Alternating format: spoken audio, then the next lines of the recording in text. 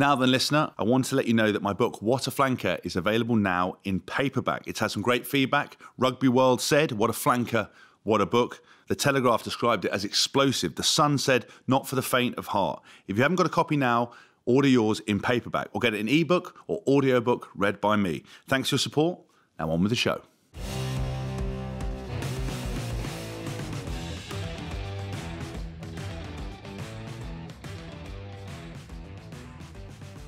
Hi everyone, I'm James Haskell and you're listening to What a Flanker, the podcast. Now my guest today was my former strength and conditioning coach during my time at WAF. He's also coached Wales, Ireland, the British and Irish Lions, and in my mind responsible for changing the face of strength and conditioning across the game of rugby around the world. He was also the mastermind behind Uruguay's win against Fiji in the World Cup. Ladies and gentlemen, it's Craig White. Hask, nice to see you, mate, after so many years. Mate, I put that down. I reckon it's been over 8 years since I've seen you. Yeah, probably, mate. Probably. And things have changed for you and for me. Yes. But way more for you than anything else. It's been really exciting, mate. It's been an adventure. How are you during this period, though? Good? Been productive? Found it stressful? Generally okay. I mean, I'm grateful that I can still coach online, but I'm ungrateful that I'm just spending too much time on a laptop because I like to be around people. But generally okay. Like, do you feel like you've maximised that kind of... did you feel pressure to be productive? Because I know so many people we talk to have either seen it as an opportunity to kind of complain about stuff and have gone through hardships, and I think context is really important. All the guests I've had on have spoken about the importance of context. Your experience of COVID is different from mine and everyone else. Of course. But did you feel pressure to do stuff, or have you actually put your feet up occasionally as well and found a bit more relaxation? A bit of both, really. I mean, I've learned over the years to flip it into a positive and an opportunity. I've kind of learned how to do that. So I have been busy, but I've just been busy kind of developing programs and developing different ways of coaching people. So for those of you who don't know exactly who you are, and I know that introduction talking obviously all about the fact you've changed the face of rugby, do you want to tell everyone a little bit about where you started and kind of what you've done in your own sort of words? Yeah, I mean, I'm from Wigan. I'm a northerner. I'm a pie eater, and I grew up with rugby league. I always thought I was going to be a rugby league professional. Didn't happen, and I ended up going into the world of conditioning. And I was very lucky, even during my degree at John Moores, to work with Phil Clark and Andy Clark, who were kind of associated with rugby. Phil was a player at Wigan, and Andy's now an agent. And Andy used to be a conditioning coach, so I was lucky during the whole 3 years of my degree to go with Andy to Ireland. He was a conditioner for Ireland, to Sale, Halifax Rugby League, to train some Wigan players. And when I came out of uni, I was ready to go. So I was a conditioner at Waterloo. I was a conditioner at Ireland. I worked for Wales. I worked for London Wasps. I worked for Bolton Wanderers. I went on a couple of Lions tours. I worked for Leicester Tigers. And yeah, it was just an incredible... When I say it, I mean when I used to work full-time in sport, in rugby, and mostly rugby, but a little bit football as well. It was an incredible journey that kind of evolved from fitness, and I kind of exhausted that because I was a workaholic, and I was a learning fanatic, and into nutrition, into holistic nutrition, into mind, body, multiple levels of nutrition. I became fascinated with the mind and NLP and human behavior and leadership and culture and team building and soft skills. So it's just been, rugby's been kind to me. It's been a doorway where I could just really evolve on many, many levels of ultimately improving performance. Because the reason I wanted to get you on is for those people who have read my book, What a Flanker. I talk a lot about yourself in the book. I've talked about you on the good, the bad, and the rugby, because I'm fascinated, about your journey, because of all you describe yourself as having a midlife transformation. But I want to come on to a little bit more about that before. But yeah, what I talked about in the book was I was very lucky in the early days of WAS to come into probably, I don't know if you agree, one of the most professional environments that was going at the time, and also I think since. I came straight out of school, off the conveyor belt of sort of academy players, straight into an environment. Do you look back at those days with WAS and see what you put together with Warren and understand the impact you had on the game? Yeah, I do actually. And because at the time, Hask, we just did something that was very, very different. And to keep things simple, I kind of had a look at the environment and what was going on around, and the players were falling through a net. You know, there was no standards, and there was one conditioning coach for a squad of 30 players, and I mean, all we did really was credit to Warren for kind of making it happen. In the space of 6 weeks, we went from having like a conditioning coach to having 4 conditioning coaches and 3 interns, which creates a net where, on one hand, the players value because they feel like somebody cares about them, and on the other one, there's no place to hide. So the standards that we set were really a result of providing a net that the players couldn't fall through, and just simplifying the program and coming away from the mindless running games that used to happen, and just kind of focusing more on the individual and the contact conditioning part of the game as well.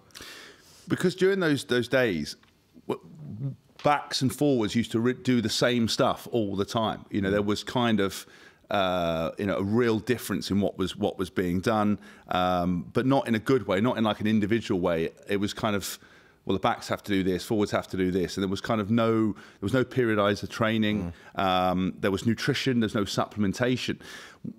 I mean, what would you say that what were the kind of things that you really felt that you brought in that was very different to what was being done out there before?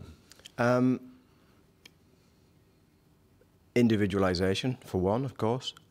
Positional specific. It really wasn't done at the time. It's obviously done now. Yeah. Probably,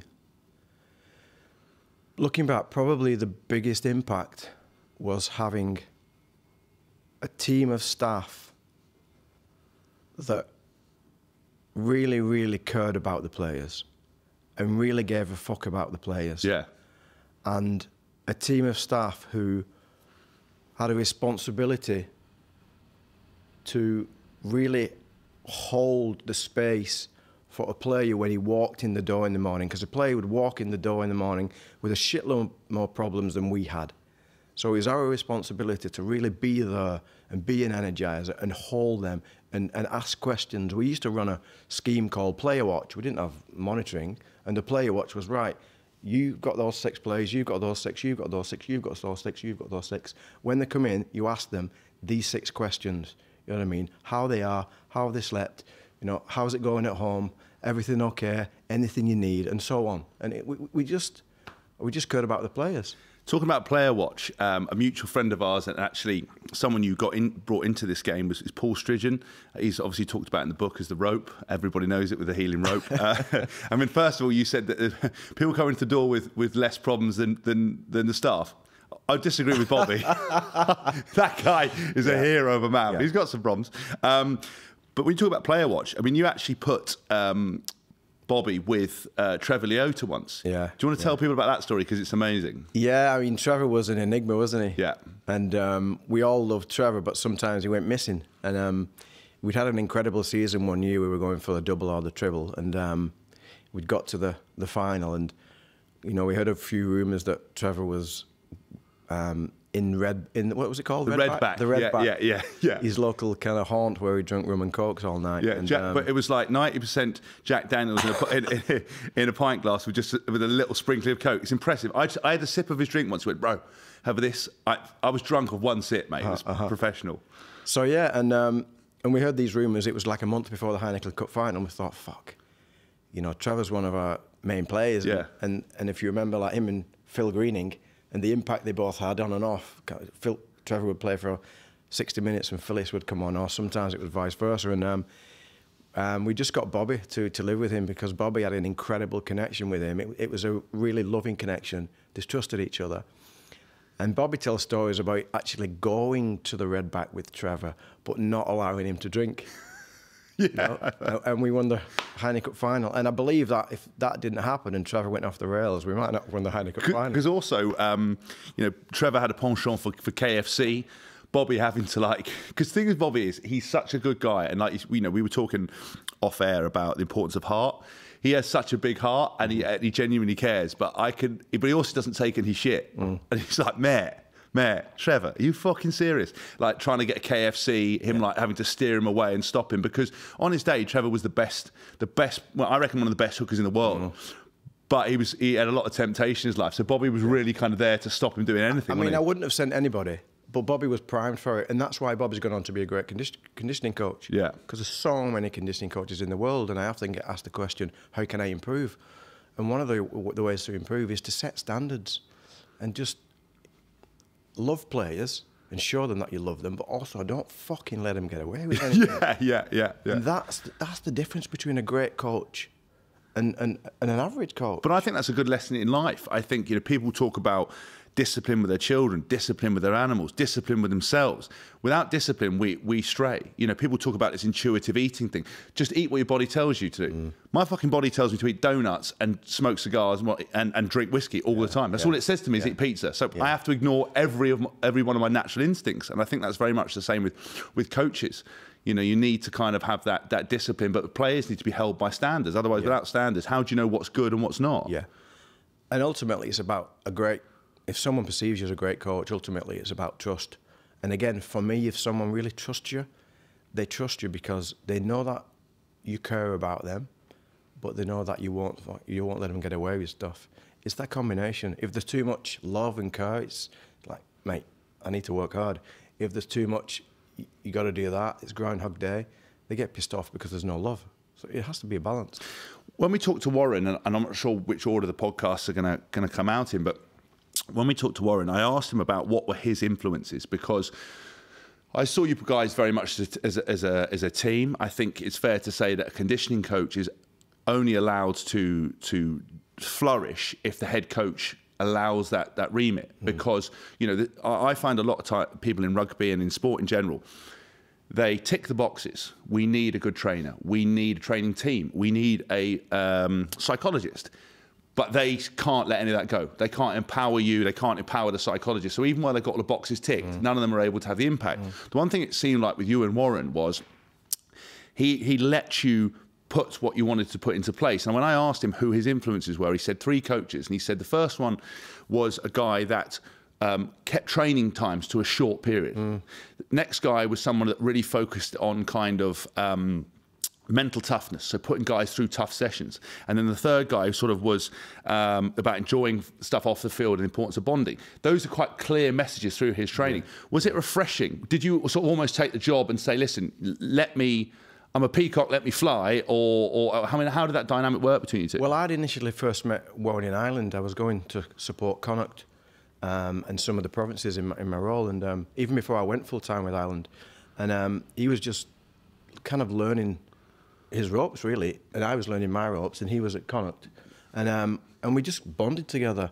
I think he loved my energy and my affection, my passion for learning, and so we already had that bond. And I ended up a few years later working for Bolton Wanderers in the Premiership, and Warren was in Wasps, and because of that bond, he brought me to Wasps.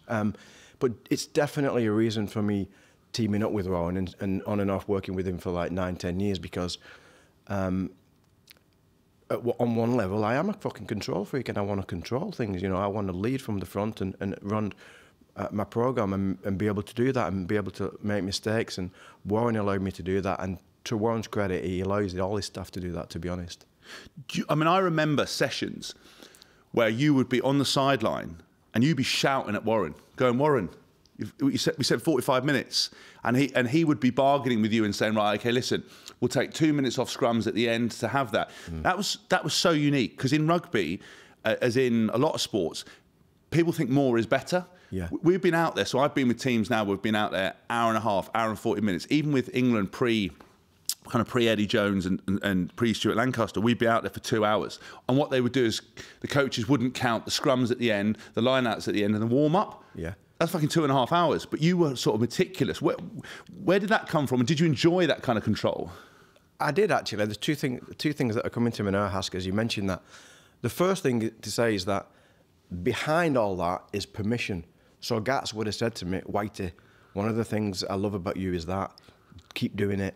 And if I didn't do it, you know what I mean, he'd have a go at me. So I had permission to do it, which is a big thing. Empowered? Yes. Yeah. Okay. So, you know what I mean, he gave me permission to do it. I mean, the other thing as well is because I didn't realise it at the time, and you know, I had quite a bit of anger inside of me.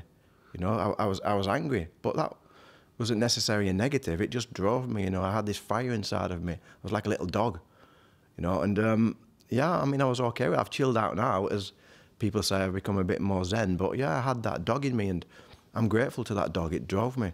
It's interesting because when I reading your website, because we haven't been in contact for a while, and obviously you know, I always check in with people, and we've got mutual friends, and ask what you're doing. And you said you're about being angry. I was trying to think back in terms of when I ever saw you angry, and obviously, you know, to pass your time always makes things go fonder your memory. But I don't remember that. I don't remember, because I was in and out of the first team. I didn't ever necessarily see that. But all I remember with you and my relationship was you always put an arm around me. I don't know if you remember the first Poland trip. I talk about that in the book, where you were like, I was 17, going on fucking 30, you know. And I remember we were doing the training, and you left me out the conditioning. You were like, mate, I think I went up to someone and was like, oh, why am I not doing the coaching? It turns out you were looking after me and trying to protect me. And then you were like, right, if you want to fucking go in the conditioning, you get in. I mean, do you look back at those memories? What do you think about that kind of stuff? I mean, yeah, it's about understanding people, and I guess obviously we'll come on to it later, that what I'm doing now, but understanding people has been a huge fascination of mine. And you know, what somebody's poison is another person's elixir, you know. And I've just been fascinated with understanding the individual, and back then it was also a gut feeling as well. So if I thought I was protecting someone by leaving them out, I'd leave them out. Yeah. Now, I wasn't a great communicator back then. I'm a better communicator now, but yeah, I mean, I just wanted to treat people as individuals. Because I mean, from those early days, were there any real lessons that you feel like you took from it? Like, is not communicating one of them, or what would you say? Well, all growth comes from perceived voids. That's something I've learned in recent times. And looking back, whilst I was driven, energetic, passionate, I had a certain level of intellect and know-how. I was great at demonstrating, and I was a good practical coach. I wasn't a great communicator, and I sometimes used to get myself into trouble, and there seemed to be a lot of conflict. And I didn't realise it at the time within my professional full-time career, but I do realise the void now, and I actually realise now that the void of not being a great communicator has moved me to becoming a much more rounded, proficient communicator. So without that void, there's no growth. You must be quite proud, though, that so many people that you put under your team have now gone on to become head conditioners. Because in my opening kind of remarks, I said about the legacy you've left in rugby. You know, because, like you said, the periodised training, the maintaining standards, the kind of individualised training was so unique. I don't think, because people see everyone on TV now big, fit, and powerful. Our sole objective was to be big, fit, and powerful. If you remember, all the runways we used to do, all that kind of stuff. But within that group of people, you kind of laid down your doctrine. And like, maybe if you didn't feel like you communicated, but all of those people have gone out. Do you see the kind of coaches you've shaped, even when you weren't necessarily at your very best? Yeah, and I'm proud of that as well. Yeah, it's great. I mean, I like to give people opportunities. Even in my work today, I give people opportunities. It's just I buzz off doing that. Plus, we had so many more staff compared to the others, so it's a numbers game as well. But I just think it's astounding when I think of all the guys that that you see, Mark Bitcombe, Paul Stridgen, all these kind of guys that have gone all around the country. Even Al, do you remember Al, your sort of apprentice? Yeah, I was at Toulouse. Yeah, you were like. You were a bit like the Emperor, and he was Darth Vader, and he would just follow you around. I can never remember, but he's gone on to Leicester for ages. Do you still speak to those guys, and now you feel more rounded? Do you go back and try to polish a few sharp edges you might have left? I do have a contact with them, yeah. Not a lot, and especially during the period in my life where I kind of went off the radar a little bit. But now, now more than ever, I feel kind of reconnecting with those guys for various reasons. Obviously, you left the rugby world afterwards, which we're going to come on to next, but there was a period of time when you were working with the Lions 2005, Clive Woodward, and working with Warren Gatland, and you obviously had a bit of a break into football, but Warren sort of lured you back, and we've talked about the affinity with him. What would you say, was those two different Lions tours a real good introduction to the way to do things and not to do things in your mind? Good question. Initially, I mean, looking back, I don't think one was right and one was wrong. Okay. I respect Clive for trying to do what he did because, I mean, he tried everything he could do to win that series in New Zealand, and a big factor in his decision to take so many people was fatigue. So I don't criticise Clive for that. He did, he did something, and I mean, I don't even know if he made a mistake, but if he did, his mistake has paved the way for others to do something different in the future. But he tried something different, and I was privileged to be part of that, even though I didn't enjoy the experience. But what happened for me on that Lions tour, and I can only speak from my own individual kind of experiences, I just felt a disconnection. There's so many people, and if I'm working with a rugby team, I want to feel connection, I want to feel touch, I want to experience brotherhood. I mean, my brother went into the army when I was 8, so I didn't really grow up with a brother, and I always craved brotherhood. It's a big craving of mine, and I didn't get that on that tour. There was so many different characters. It was, I'd be with the first team, with the midweek team, and there just wasn't a bond that was created, and I didn't enjoy that. And the person I really created a bond with was Shawsey.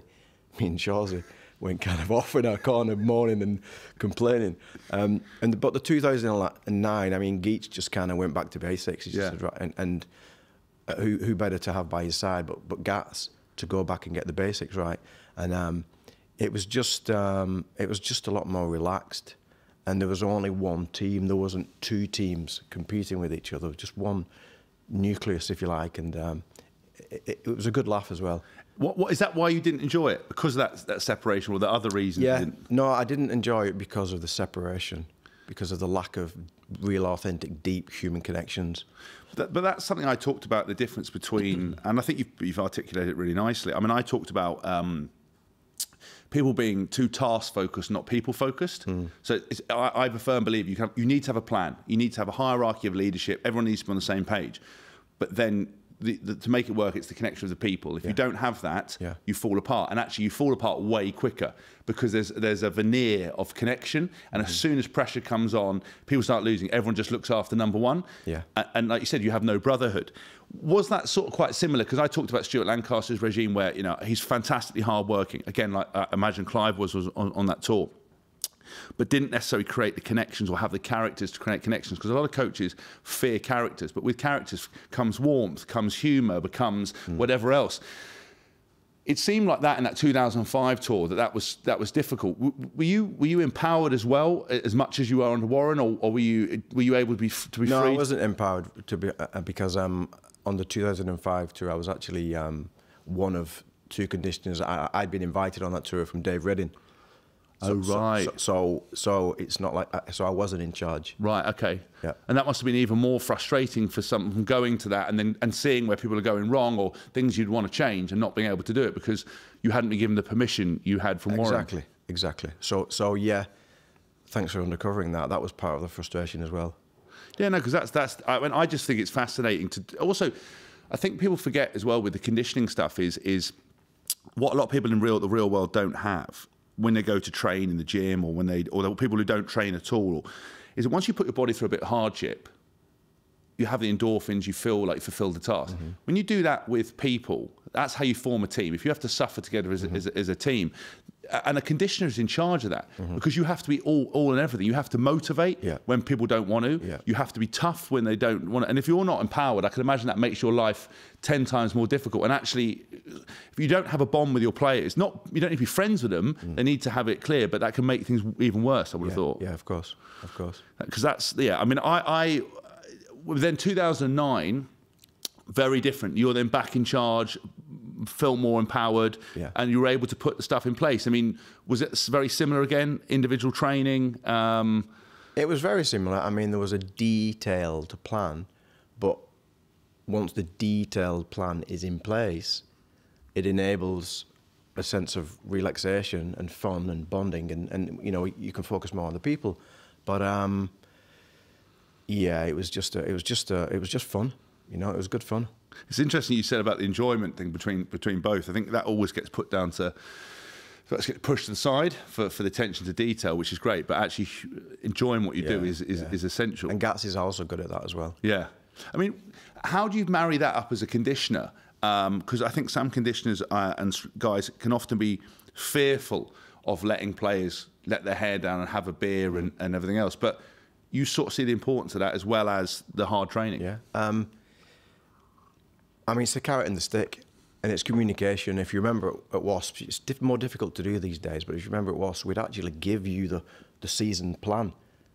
And even when I worked at Leicester Tigers, we'd give them the season plan, we'd have it up, and we'd regularly meet with the guys and say, right, guys, do you realise, I know it's fucking tough now, but do you realise in 2 weeks, there's 3 days off there, you can actually let your hair down there, you know, keep at it. It's just communication, Hask.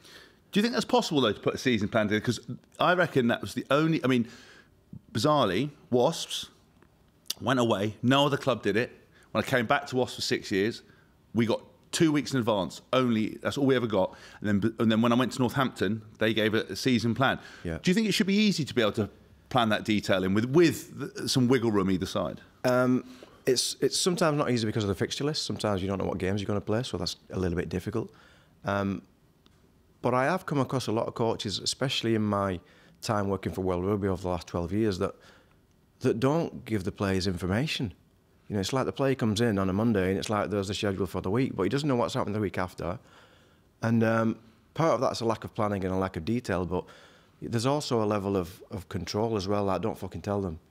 So, I mean, I'm the opposite. I mean, for me, you give the players as much information as you can so they can sort their life out. They can sort the hard days and the easy days out. They can book a holiday 6 weeks in advance. They communicate with the wife, which makes easy, happy wife, happy life. And then you can smash them. You know, exactly. In terms of get the best out of them in the way you train them. What would you say is kind of the biggest errors you see made at the moment in let's talk, because my audience is predominantly rugby, in kind of that rugby coaching conditioning area? Because without putting words in your mouth, the biggest thing I fear is that people have done stuff because they've always done it, and there's no kind of thought around, are we doing the right stuff? For me, it comes back to things that we've already touched on around people. There's so much... I mean, technology is amazing, and it is, to an extent, changing the face of sport. But it's so dominant. As men, we're already kind of left-brain dominant anyway, and it's just forcing us up more into that linear thinking, system process, you know, logical sequencing methodologies. And whilst it's great and it's changing the game, it's also at the expense of the people skills. So for me, there's a lack of people skills. There's a lack of the soft skills in the whole of professional sport, to be honest. And it's something that I'm trying to change in terms of my life purpose, if you will. It's a niche that I want to move in and help people with. Now, I don't know whether you'll validate this argument, but I've talked about it a lot on the good, the bad, the rugby, and in the book, What a Flanker, that rugby has a perception of being, or sport in general has a perception of being super professional. I just don't think it is because of those lack of those soft skills. Like, if you can reflect back on, we're monitoring your conditioning, we're monitoring this, but yet our interactions, the way players are treated around contracts, the way staff are treated, I mean, I think it's pretty amateur still. I don't know if you agree. Yeah, I do think it's pretty amateur. I think maybe the sport that leads the way in terms of, I guess, the balance between the kind of technology and the science and the methodology and, if you like, the human side is potentially AFL. You know, I know Richmond in the AFL have done a lot around people skills and communicating in circles and opening up and speaking about feelings, and they had a pretty successful run off the back of that initiative.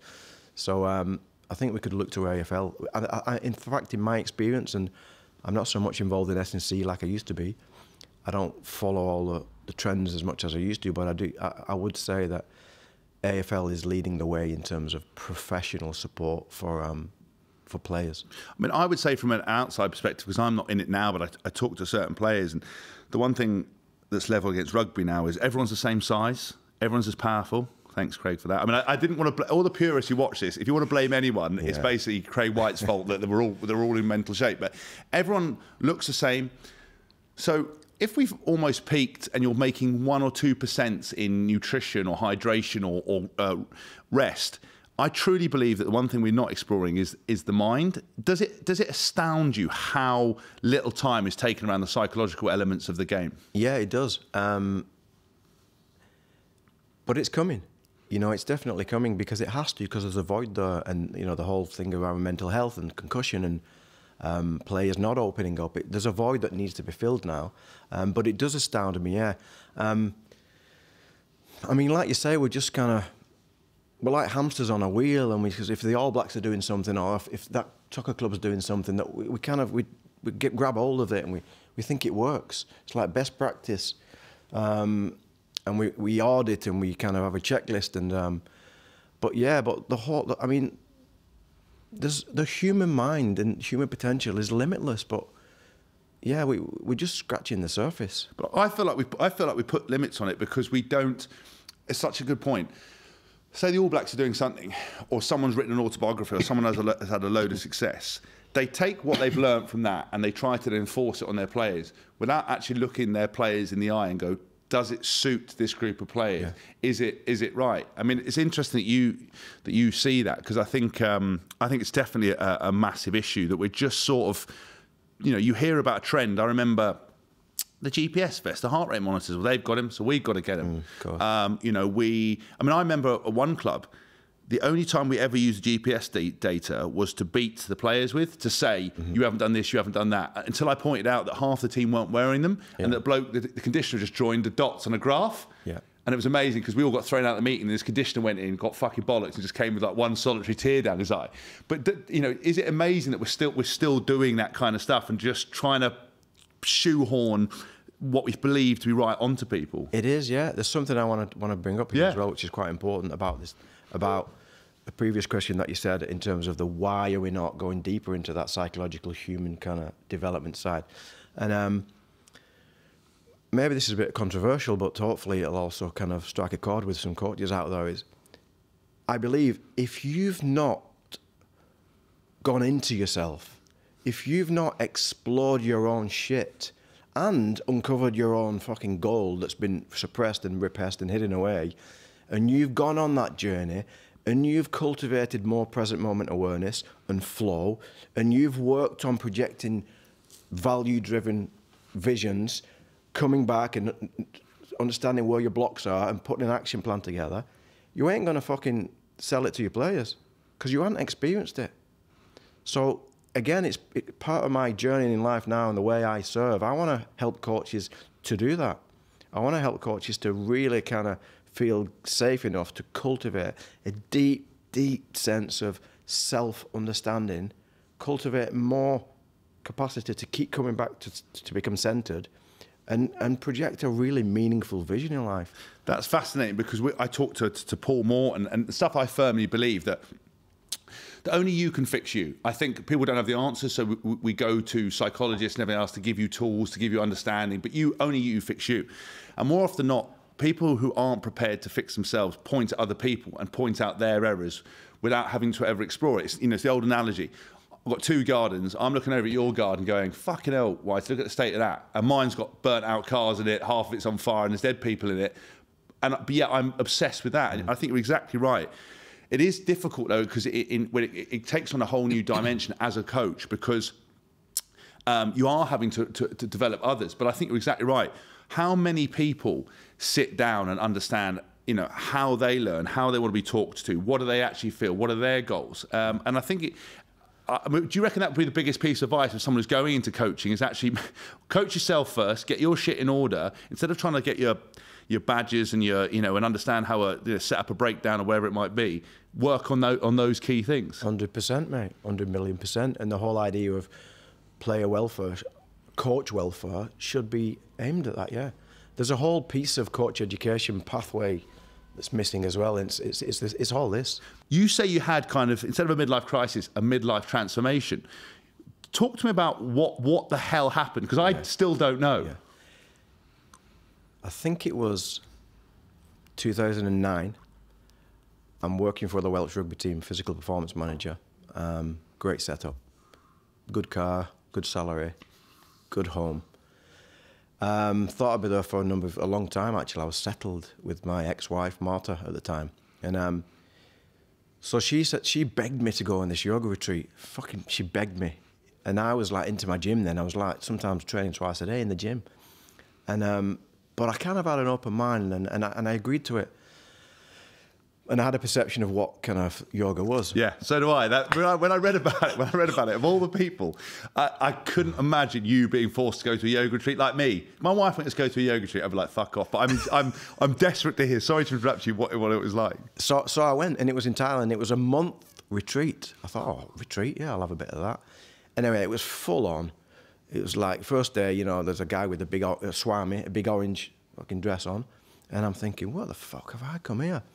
And cut a long story short, you know, we'd be in there at 7 o'clock in the morning trying to meditate, and then you'd have 2 yoga classes a day. And then in the evening time would be a lecture on the philosophy, the science, the methodology of yoga. So anyway, initially my kind of quest to learn, I was fascinated. I was absolutely fascinated with these lectures. I mean, I couldn't stretch and I was getting tight and stuff like that, but I was fascinated. And that kept me going because I was taking notes every night and was fascinated about yoga and the levels of life and connection between, you know, the microcosm and the macrocosm. It was like fucking blew my mind. But what happened in the kind of physical practice of it was I realised that I'd never ever been still in my life, ever. And I was forced to be still. I was forced to stay in a posture. I was forced to breathe. I was forced to be silent and try and focus on my heart. And I couldn't keep still. And I got a little bit better and I got a little bit deeper. And as I started to get deeper into the practice and took time out and learned to be with the silence, I just realised that, oh my God, there's so much I've suppressed. It's like I've suppressed all this soft stuff, all this love, all this kindness, all this gentleness, all this, if you like, feminine side of me. And I've also suppressed a lot of stuff that I also didn't want the world to see that was a little bit darker, like shame, the fact that I was bullied as a kid, you know, shame around my sexuality, suppressed anger that sometimes popped up, and it was like, fuck me, I'm presenting this guy to the world, but really, there's so much more. It's like, whew, there's incredible potential in this, but there's also a lot of fear. So anyway, I went back into the Welsh rugby team, like 4 weeks later, like, what the fuck? What's happened? Like, what the fuck am I doing? Teaching people to carry a leather ball and put it over a fucking try line, and what the fuck are you talking about? What the fuck are you talking about? Now, I wasn't owning my shit then because I was projecting it out. I was saying, well, rugby's a fucking shit. Rugby's egoic. He's a prick. He's a prick.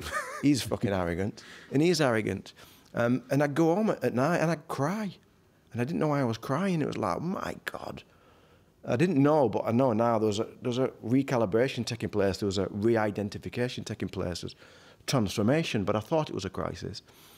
So I knew I had to get out of the job, but I didn't have the balls to leave a 130 grand job a year. Until a year later when it was like, enough's enough, Gats, I'm gone. 6 months before the World Cup, I'm gone, Gats. I'm going to live in Thailand with my wife, Marta.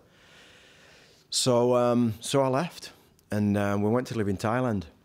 Now, we stayed in Thailand for about 6 months, deepening our journey of yoga and meditation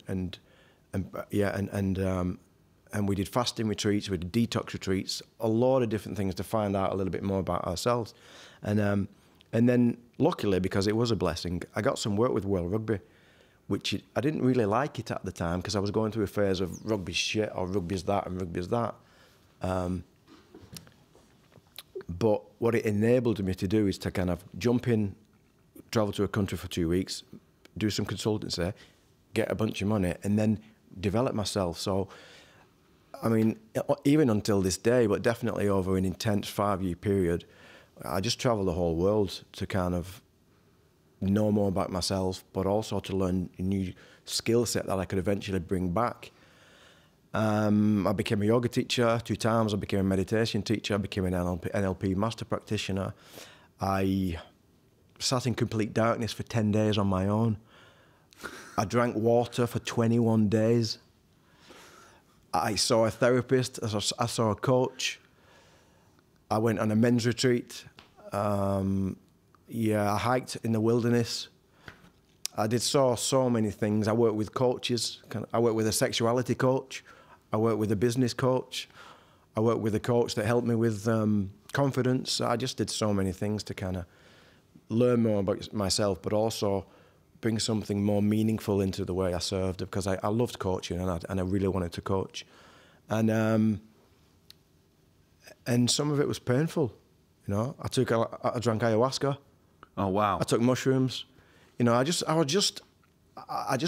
was just desperate to kind of open Pandora's box and see what was inside. And sometimes it was tough. I went through a period of believing I was spiritual. You know, and it was extreme for a while, Haskell. I even went through a period where I deleted all the music on my phone that I thought wasn't spiritual. I deleted friends on Facebook that I thought weren't as spiritual as me, and it was fucking my ego, really. And I'd do things that I thought, well, that's spiritual, I'll do that, and I won't do that, and I won't do that. There was a split inside of me. But my journey over the past 3 or 4 years has been an integration of that. And now it don't matter if I'm fucking got my beads around my neck saying prayers, or if I'm doing a podcast with you, or, you know, helping a guy overcome confidence issues. It's all fucking spiritual. It's all help. You know, it's all a doorway to help each other on this planet that we live in. Thank God you said okay to me, because I'm definitely not spiritual. Like, I'm probably like the anti-spiritual person. Not I'm being tongue in cheek about it, but well, it depends how you define spirituality. Yeah, I know. I just think I define spirituality now as being kind, yeah, and not knowing what it is, but somehow being connected to something that's driving me. I mean, that's my definition of spirituality. I mean, it depends how you define it. Everything's conceptual until we perceive and define it. In your early days with the yoga stuff, were you speaking to your ex-wife about this? Were you speaking to anyone about it? Because when people go through a transformation, like you said, obviously you weren't cognitively understanding what was actually happening to you, but were you having any of those conversations? Only with my wife, nobody else, because there was too much fear, there was too much shame. And again, I had to go on that journey because I needed a healthy initiation. Because healthy initiation, is missing from today's society. But there's something inside of us that's hardwired for it, so we seek it out. I remember going to a football match with all the hooligans. I didn't want to fight, but I was buzzing off the hooliganism because I needed some kind of initiation, which needed a bit of fear. We crave that. But we get into unhealthy initiation because there's no healthy initiation around anymore. And some of the work I do now provides a platform for healthy initiation. I'm fascinated that you went through all these modalities and all these different things and then came out of it. But someone who appears to have had, I mean, I would never have said you were a damaged soul when I met you, but you never know what's behind people. I would never have known. You obviously had stuff going on.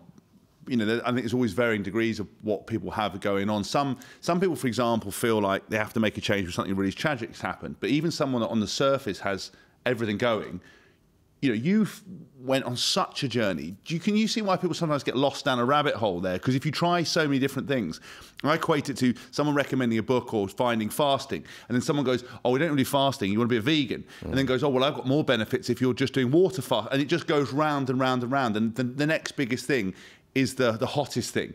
Yeah. Did you do too much on that, or did you find that actually going through everything, you've now got almost a great overview of everything? Well, the reference point to answer that question is from now, like this present moment now, and no, it was perfect. I mean, I might have got lost at the time. Yeah. But no, it's perfect. What do you think out of all of those things had the most profound effect? The yoga, it sounds like to me, or? Initially yoga. But after that,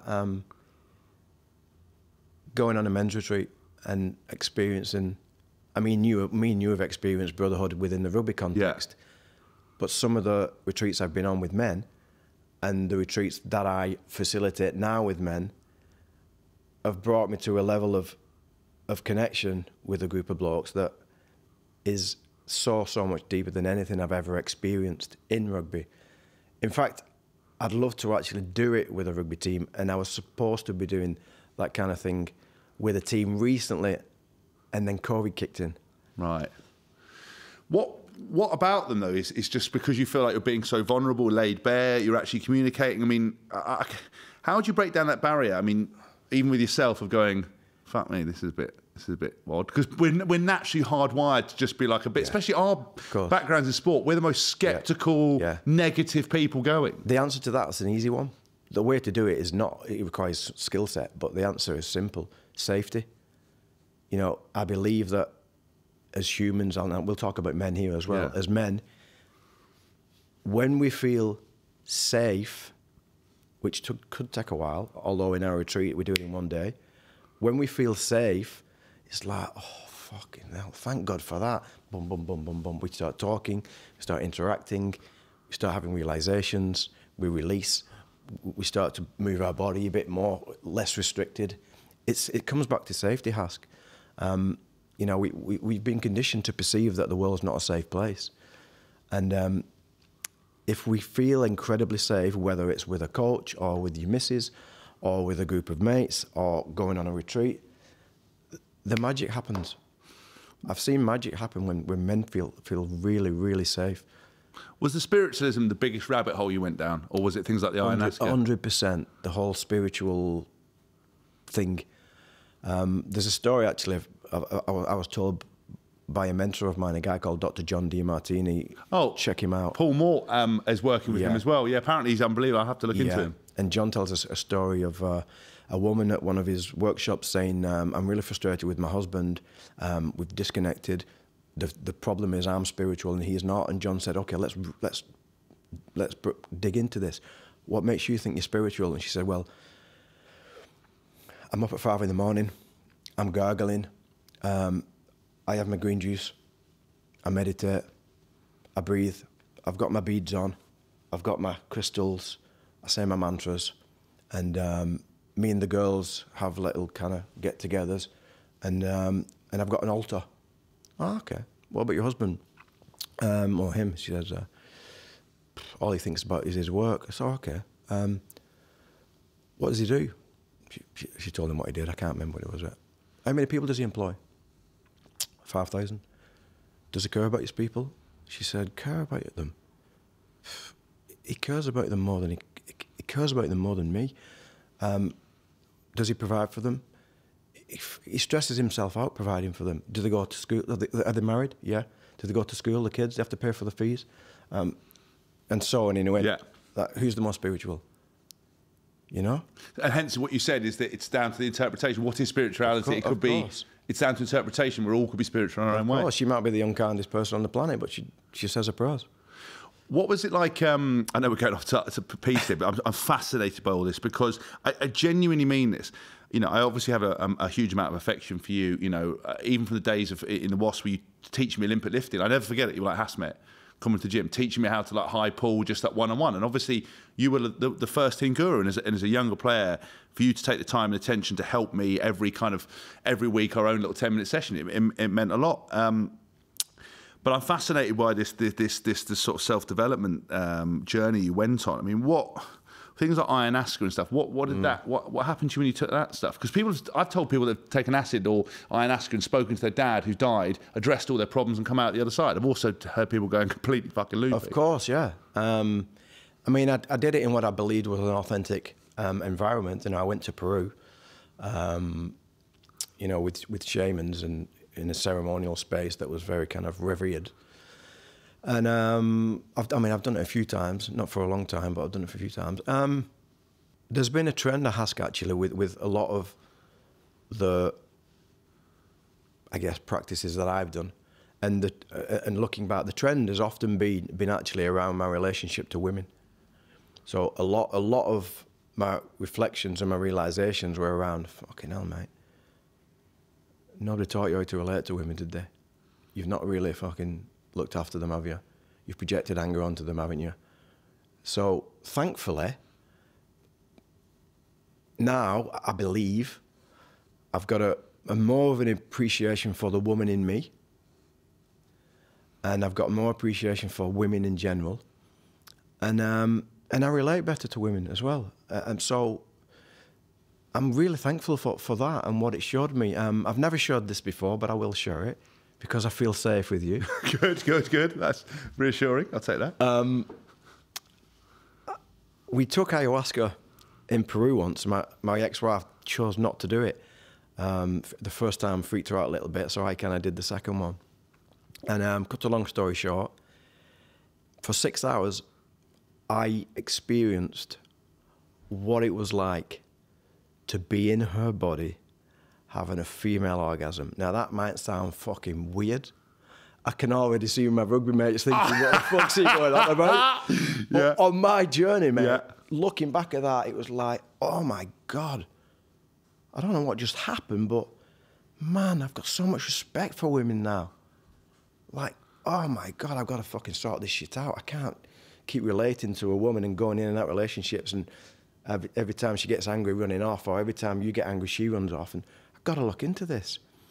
So I mean, I've even been on a retreat with men in America where I was there for 8 days, and towards the end of it, the work that they did with me to help my nervous system to relearn was actually fucking screaming at me and getting angry with me, and so I could learn to hold that without reacting. And it's helped, because I used to get angry all the fucking time in relationships, and now I don't. Sounds like I might need to go on one of these retreats. I mean, I am fascinated by this because look, I see through some of the RPR stuff, we talked about the kinesiology and the breathing, and the path I've gone down with the psychology and how much more we can do.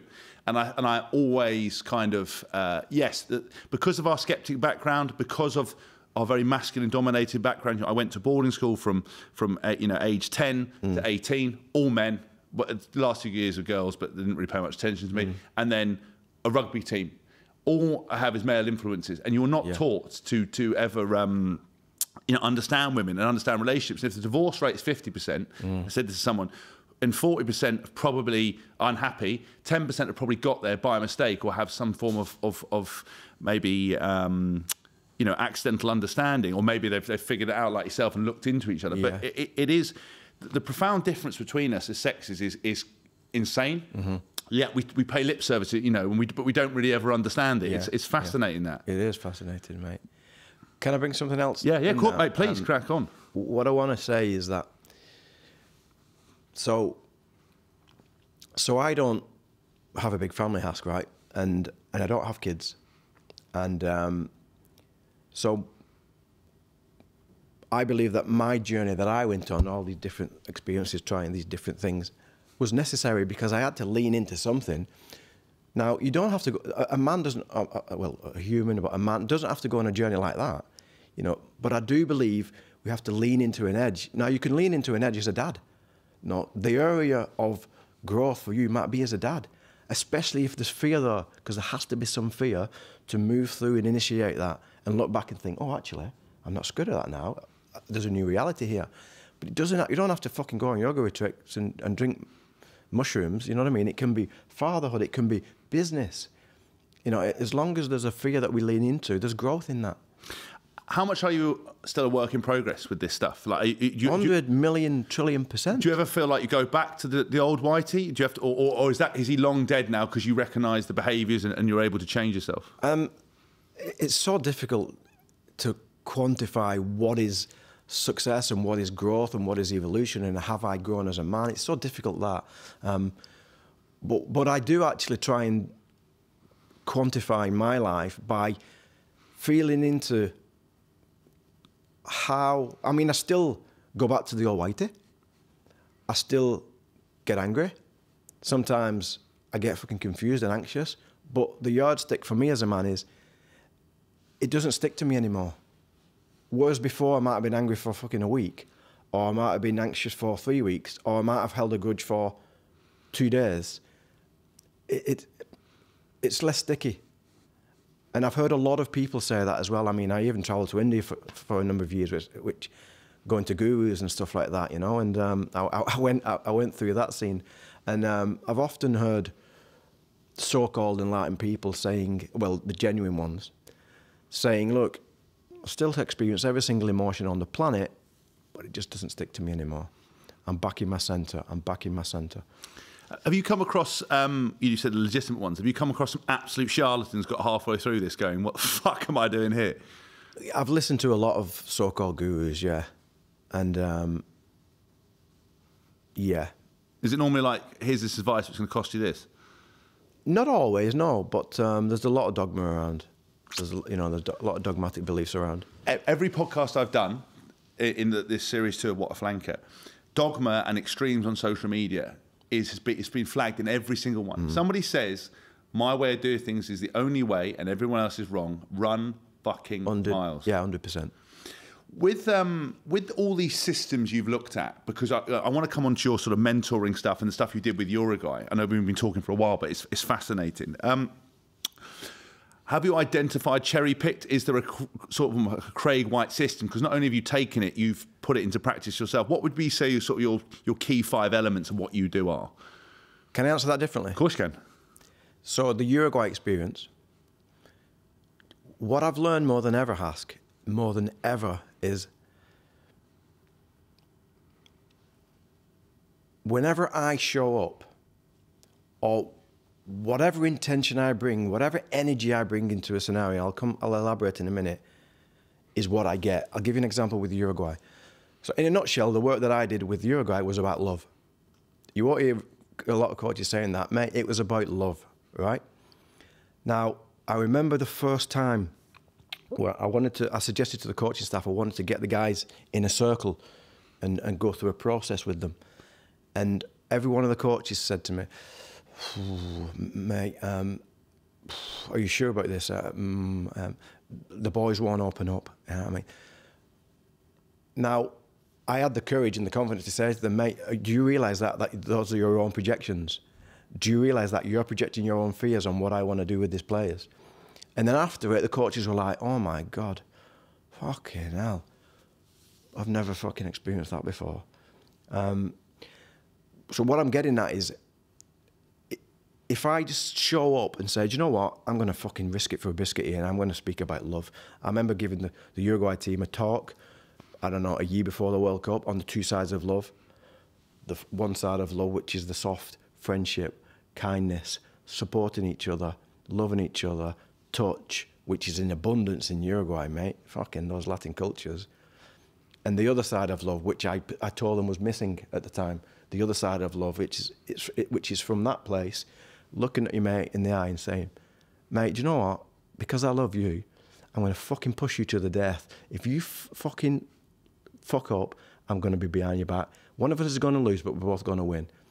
You know, and that the challenge side of love, and the hard love, and the tough love. And I was shitting myself. I thought, well, you can't talk about love to a group of rugby players. But when I showed up and I was vulnerable, every one of them was vulnerable. There was laughter, there was tears, there was insights, and that was the start of a catalyst. It was incredible, and we did a lot more work like that on a deeper and deeper level as we got into the World Cup. And we had this mantra of shock the world. But behind that was a lot of work, a lot of deep work, and breaking down the loss against Fiji, which was heavy, about 66 points in Romania on a tour, breaking it down into, well, we can't fucking beat Fiji at that, and that. That's impossible, but we can beat them at that, and that. And love came into that, and brotherhood came into that, and presence came into that. So we kind of focused on what we could focus on in order to shock the world. Mate, that is fascinating. That the very fact that I knew the reaction before you even said that the coaches would be like, I'm not sure, because that would be not my reaction, because I am open-minded for those things. But judgment is in everything, and I actually think in society now we're split. We only ever get one side of the love. We either get the soft love, which and cheerleaders for the soft love, be nice, but we lose the tough love. And actually, like you're right, you can't have any sort of progress without either one of them. Yeah. And some people think that, I was talking to this, about men opening up and talking. It's opening up and talking, but we're talking with the physical tools to develop you, and actual, there has to be physical action, and there's both sides of it. And we seem to lose that because of this dogma. What was that bond with Uruguay, the most insane bond you'd had with any team? Yeah, it was. Like I said, it was about love. It was incredible. Do you think it's profoundly changed those players? Because there's nothing better than talking about something, feeling better and self-development, but then putting that to practice and getting a win and then improving them. Do you think that a lot of them will carry this on? I do think a lot of them will carry it on, yeah. And also, Haskell, it was never about winning. You know, it was about shocking the world. We didn't know how we were going to shock the world. We just wanted to shock the world. It was never like, you have to win that game. It was about, and this is the way I sold it all the time. It was about, okay, it was about being a better rugby player, but it was also about being a better mate, a better son, a better uncle, a better potential father. It was miles bigger than the rugby. And that's important for me because recently I was doing work with a team, and mate, it was fucking so much pressure to win at all costs. Fucking players were shitting themselves. And I mean, come on, win for what? Like your reasons for winning are different to his reasons for winning, to his, and we have to tap into that. Otherwise, there's too much pressure on players. Because almost like the why, a lot of the time is irrelevant, because we all have different whys, and that's what people I think sometimes forget, is that we try to.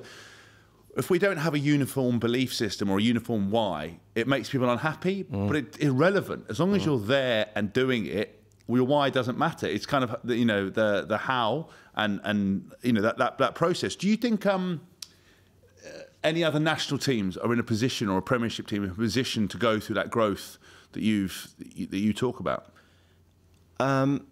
Yeah, I think it's on the verge. I definitely think it's on the verge. I don't have enough evidence because I don't know a lot about the teams, but can I talk about teams here? Can I mention teams? Mate, talk about anything you want. I mean, I think Quins are on the verge. I mean, I know Alex Sanderson at Sale is that type of human being. Yeah, very much so. Yeah. And we're seeing more of these types all the time. It's exciting.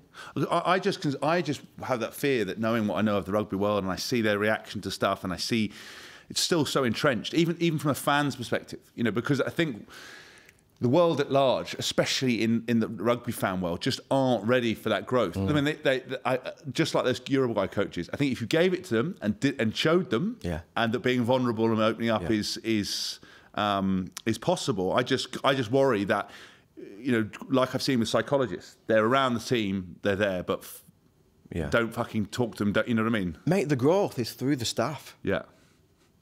Mate, players today are fucking open like sponges. Yeah. I mean, that's a generalisation, of course, but a lot of them are really, really open. It's the staff that need the work, in my opinion, to be vulnerable and open enough and secure enough and confident enough and loving enough to really kind of work with players. After the work with Uruguay, did you get hit out by loads of coaches? Did people actually come out the woodwork, or was it still seen as a bit, you know, people, because I think sometimes people are intimidated by someone like yourself. Of course. Because my girlfriend says that all the time. You know, because to come in and have the conversations we've had, I'm not intimidated by it because I love it and I want to know about it. But for a lot of men, I see. So, you know, even things like I paint my toenails sometimes, I do whatever, and it makes people so uncomfortable to express themselves, because their construct of what a man should be and how they are, it completely fucks them and brings them to question themselves. I would have thought someone like yourself, because of your journey, you're almost a bit of a renegade in those areas, and people are intimidated. You getting that sense of intimidation? I mean, there's two sides to every coin, isn't there? Yeah. I mean, we can only be ourselves, can't we? And it's my hope that some men will be inspired, and of course, there's always the opposite. There's always yin and yang happening all the time. There's always opposing forces. There always will be. But yeah, I do think some people are intimidated. Yeah.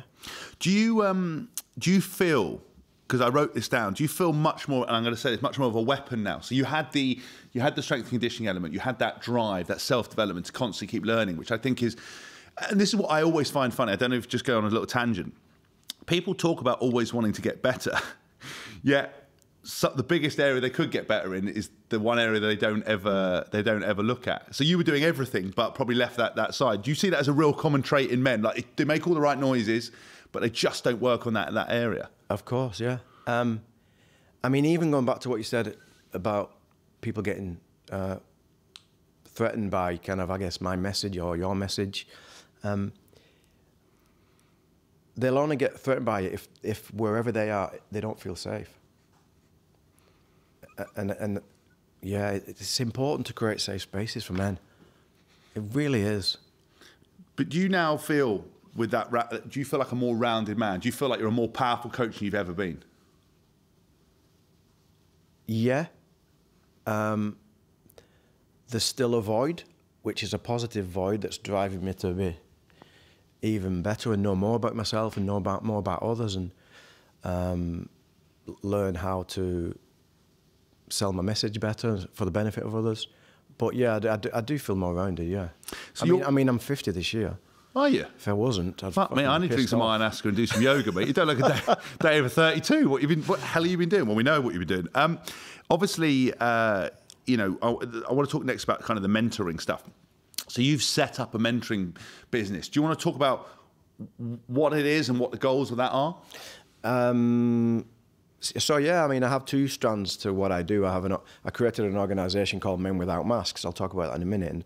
And I have Craig White Mentoring. And if you like, the niche that I want to go into, that I've been moving into with Craig White Mentoring, is all around the soft skills, if you like. You know, there's a whole saturation with all the techniques and the systems and, you know, technology. And I see a real need for, if you like, the human side of things. So I offer one-on-one mentorships, but I also offer group mentorships as well.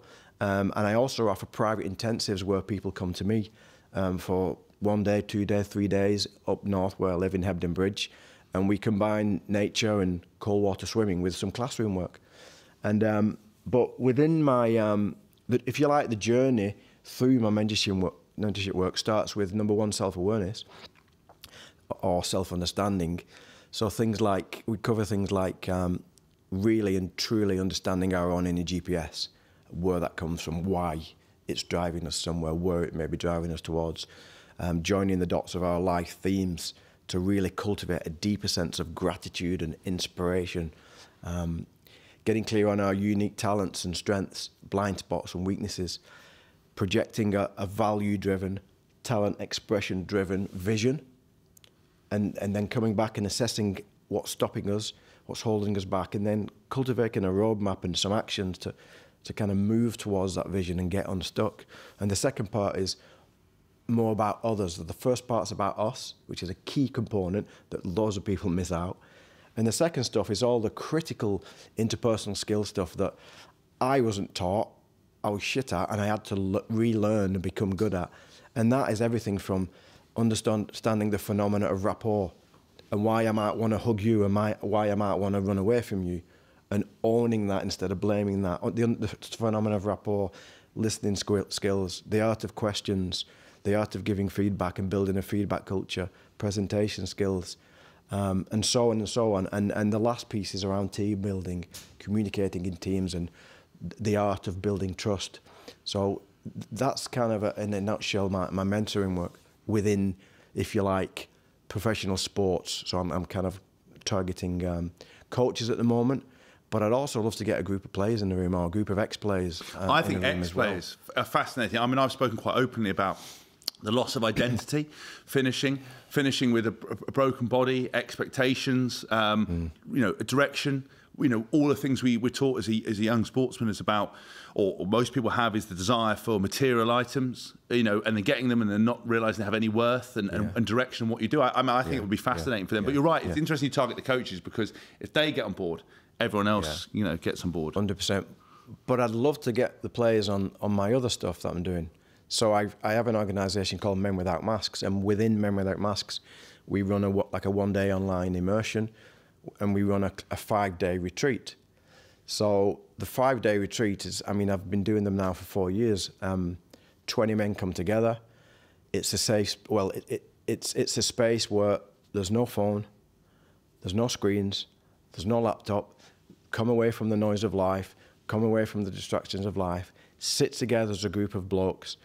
In day one, we cultivate a deep sense of safety, and then we go on a journey over 4 days, and we learn a little bit more about our past, become a little bit more grateful for our past. We cultivate present moment awareness, and we just develop a healthier sense of masculinity and what it means to be a man, and project a meaningful, purposeful vision into the future. And it's rich. It's incredibly rich, and it's theatre, and I'm just so humbled to offer that type of work. But I want to get sportsmen onto that. And I think when they look initially, it's like, whoa, fucking hard. I need to do that. But, so I'm even thinking about creating a retreat called Sportsmen Without Masks. Sign me up. Sign you up. Ex-sportsman without masks. I would love to do some of this stuff. I think it's fascinating. I think people procrastinate and put stuff off when actually now's the time to step in. If people want to find out more information about any of those things or sign up, to where do they go for that? They can go to menwithoutmasks.com. They can go to CraigWhiteMentoring.com. You can find Men Without Masks and Craig White Mentoring on Instagram. Check out Craig White on LinkedIn, and Men Without Masks and Craig White Mentoring also on LinkedIn. Just a question to sort of really finish off is what do you feel is the biggest problem facing men at the moment? That's a massive question, and the way I'll answer it, which is just coming up to me now, is the purpose void, the lack of purpose void. And just to touch on that, because I know we've not got a massive amount of time left, you know, in tribal times we had a purpose. You know, we were the hunter, we were the protector, we had a purpose. I mean, even within the agricultural revolution, there was a purpose. All the wars through humanity, you know, they've all been men. There was a purpose, something to die for. We find ourselves in a reality now where there's no real wars anymore. We don't have to go to war anymore. We can't have kids. Women have moved into some of the roles that we used to have as men. It's like, fuck, where do I go? There's no healthy initiation. It's like, what is a man? What am I supposed to be doing? And how can I make some sense of meaning and value in this life? So that's why I created the retreat, because it fills all those voids. We get safe with each other. We learn from each other. There's healthy initiation. We find out what's really important and let go of the shit that we think is important but it's not. And we project a vision that's like meaningful. It's like, wow, okay, now there's something to live for. It's not easy for men because we can't. For women, having kids is a big purpose. We can't do that, and we're not going to war, so we have to redefine it. Where's left to go for you? Life will become more simple. I'm still involved in rugby a little bit, and I'll continue to do that because I feel there's something there for me to lean into. You know, rugby's given me so much, like it has you, and it's like my mum at the moment. I want to give back. She should give back, and it's a bit like rugby. I never knew what that meant, giving back, but I do feel a little bit. I'm with Fiji, leading into the next World Cup. We're going to get to the World Cup semi-final. And it'd be interesting to get on that. Just note that because island culture is, I believe, just from talking about it, talking to Dan Leo, who runs kind of the island, Pacific Island Players Association. There's such close ranks. I'll be fascinated, and I'd love to hear, obviously, with confidentiality, of whether you can achieve that openness. Because I just don't. Well, do that with them. It's difficult because you never see the players, but hopefully there's a window before the World Cup where we can get them together and do something special. So there's that, and outside of that, I'm just going deeper into my retreats and offering more mentorship, one-on-ones with people, and bigger retreats. And life's becoming more simple. We're moving into a house in April that's on top of a hill with an incredible view. We're going to get a cat, 2 dogs, chickens, and go hiking and cold swimming every day. And are you happier than you've ever been? I like to use the word contentment. I mean, I get stressed with finances and stuff like that, but it's underpinned by a feeling of contentment. Because I was talking to my psychologist a little while ago, and I didn't pick up on it at the time because you were giving a fantastic answer, but the mindfulness, I'm like I always use that, I'm like a shark. If a shark starts swimming, it's dead. That's my approach. And you said, obviously, you've never been still. I'm never still. Yeah. And what I've had to do is find mechanisms to still myself, because I have such a diversity of different things I do in life, and it pulls you to a million different places. Actually be able to switch off and be mindful. Yeah. That's why I've started getting a little bit into the breathing. You know, some of the time when it's slightly warmer, sitting on the step, having a cigar and just watching the world go past and just relax and sit in it and not be thinking. And like people always say about clearing your mind, but you can't. But you could. But you can be on something. I looked at like nature. I looked at life. Or I come out my front door sometimes and take the dog for a walk. I've got a dog, and I breathe and I think. Some of the simplest moments are the fact that I'm here, I'm alive, I'm enjoying this, I've got a dog, nature's beautiful. And it sounds really, woke and stuff, but it actually really works for me. Of course. I mean, what do we like as humans? I mean, even the concept of mindfulness, we complicate and get stressed about it. we think we have to meditate. Again, it's about the individual. You could go for a walk with your dog and look at a sunset, and that works for you. And another guy can actually sit in a yoga posture like that for an hour, and that works for him. Yeah, it's there's so much richness in life that can bring us back to the present moment. You don't have to go on a meditation app, but connecting with nature is huge. We've not touched on that, but it's absolutely enormous. We can explore so many different modalities, but the biggest one for me right now is reconnection with nature. But people have bizarrely, for the first time, because lockdown forced us inside, and humans, it seems to me, is if you take away the liberty and tell them they can't do something, even though they never thought about doing it, they want to do it. Yeah. Like people in the first lockdown were like, I want to be able to go and climb a mountain. Like, but you don't even walk down to the shops. Or I need to go fucking canoeing. But when you saw people in that first lockdown coming out and get that hour of exercise, how many people were off their phone going, oh my God, there's the birds, there's the tree, there's the sights, there's smells. I wonder, it won't last because we're humans, we just do one thing and then we move on. But it is fascinating. You talk about nature. Yeah, it is. And the importance of that. Yeah. I mean, it's just we're walking antennas, we're like mobile phones, and we need to plug into nature again, It's just, it just wins every day for me. It just brings me back to my centre. Whitey, mate, I've enjoyed this so much. Thank you so much. I think it's fascinating. And personally, like I said, I'd love to explore some more stuff with you. Maybe I'll come on one of the retreats and do something, and maybe come back and we'll do another podcast about what we experienced, because the whole idea of what a flank of the podcast is to interview people I'm fascinated by. You had a huge impact on my life, you had a huge impact on rugby. It's fascinating to hear about your journey. Thank you so much for coming on. No, thank you, mate, and thanks for the opportunity. I really appreciate it. It's good to connect with you again. Anytime. 8 years. Let's not leave it that long next time. Again, menwithoutmask.com, craigwhite.com for any of the information. If you want to join the mentoring, I've been James Haskell, this has been Craig White. You've been listening to What Flanker, the podcast series 2. Don't forget to pick up a copy of my book in paperback. Please subscribe, please share. Remember, this is a YouTube show as well, and you can pick the podcast up on all your usual content providers.